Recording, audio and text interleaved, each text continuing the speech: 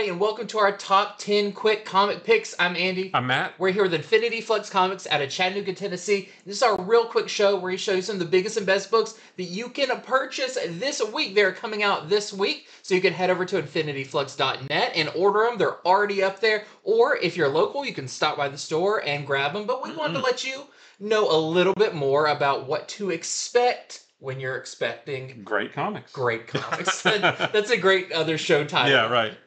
So let's get into this week's books. Yeah, starting with another big one. That's right. We've got our next From the Ashes Era X books. This is X-Force #1. And in this one, Forge creates this device called the Analog. It's like a little orb, almost like a little magic 8-ball, that points out crisis points, or what he calls fractures, in the world that if they're not taken care of, the world could end, basically. And so he puts together a team, you can see them here on the cover, to go take care of all these crisis points. And in this first one, they come together to take care of this big monster in Japan, but there's a little bit more to it than just your typical kaiju. This is a nice one-and-done story. By the time the issue's over, their mission is done, and they're ready to go off to the next one. This one was really, really fun. Yep. Next up, one of our favorites, it's Ultimate Spider-Man #7. So this actually begins a new story arc. Roughly, we're still, it's still very early days of these characters. And in this one, Peter and Harry Osborn go to Otto Octavius to find out a little bit more about their own suits and what they're capable of, and learning they haven't even unlocked the full potential of them.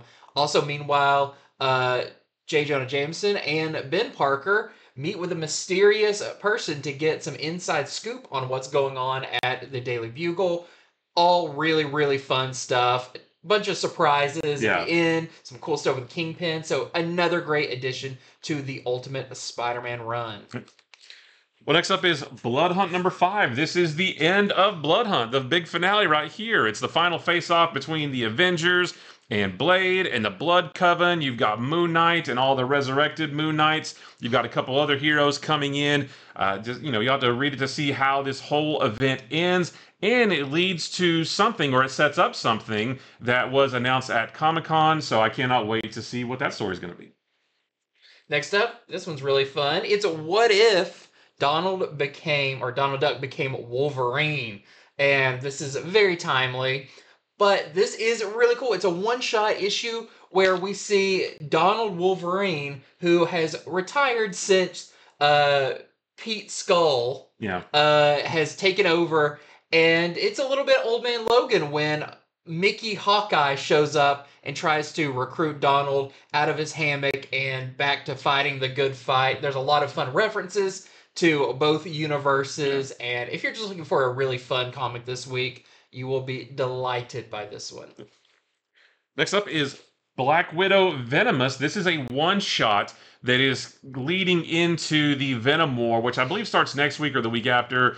And this just kind of reinforces Black Widow's bond with her symbiote. She gives it the same Red Room training, or similar Red Room training, that she had. She calls on some other heroes to help train the symbiote to strengthen their bond, and I guess that's going to help them in the upcoming Venom War.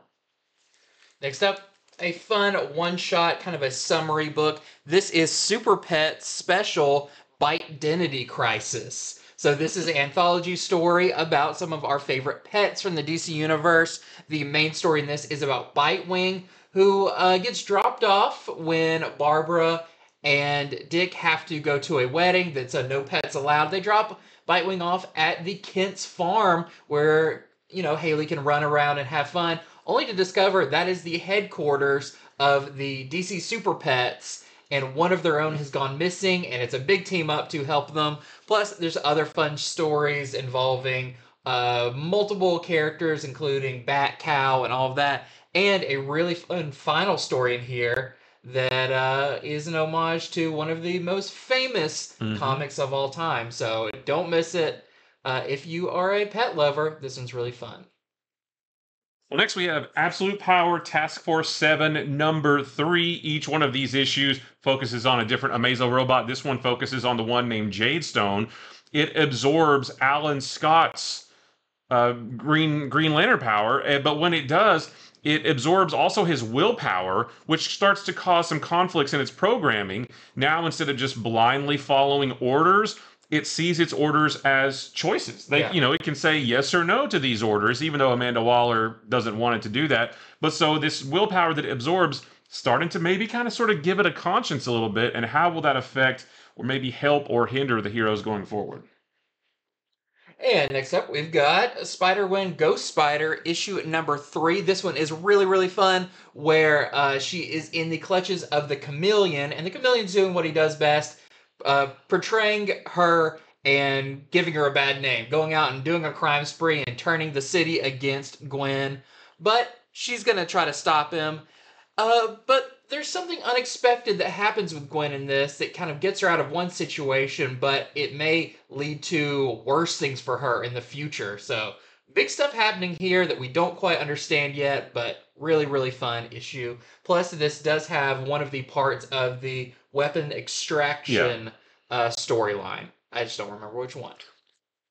Last for me is Grommets number 3. I just love this book, a nice slice of life book about two friends skateboarding in 1980s California. In this one, we'll meet a new character, Liberty Spike Mike, who convinces Brian and Rick to skip school so they can go to the mall and get high. And they end up getting way too high, though. Rick asks one of the gens to a party, but completely blows it. And Brian misses his chance with a girl that he likes as well. So just more slice of life fun in Grommets. And last up for me, I've got Star Wars Darth Maul Black, White, and Red number 4. This is the final issue of this series. And this one is written by Greg Pak. It's really cool because in this one, like all of them, Darth Maul's out on a mission. And Sidious basically says, hey, you're getting a little too wild. We need to rein it back in, and you need to go off and meditate to this far-off planet. Well, when he gets there, it's not a great place for meditation. It's pretty loud, but Darth Maul is going to make it a lot more quiet. So, fun final issue of this mini-series, wrapping up another one of these Black, White, and Red. And that is it for our top 10 quick comic picks. Thank you so much for watching. Make sure to head over to infinityflux.net right now where you can order these books. They are live on there while supplies last, so don't miss out on that. And we've got our longer show coming up where we'll be going over these books, their variants, plus a lot more coming up very, very soon. So thank you so much for watching, and until next time, see ya. Goodbye.